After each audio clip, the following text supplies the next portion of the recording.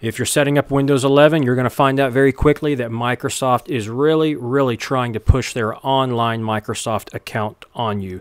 They're pretty much taking away the option to do a local user account. But I've got a fix for this. So as you're going through your screens here, when you get to the screen that asks you to connect to the internet, let's not do that just yet. Instead, I want you to push Shift F10 on the keyboard and a command prompt window will open on your screen.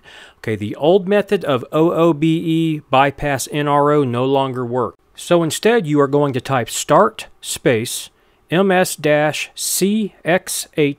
local only, just like that. There's only a space between the word start and ms. So once you have that type in there, press enter, and the computer is going to do a very quick little restart, and now it is going to ask you for a local user account. This is where you can put your name. So me personally, I like to keep it kind of vague. I always put user, and then once you do that, you're going to just go ahead and click next, and now you are in Windows 11 without an online Microsoft account, and you are in fact using a local user account, which some of us prefer. So that's how you set up Windows 11 with a local user account.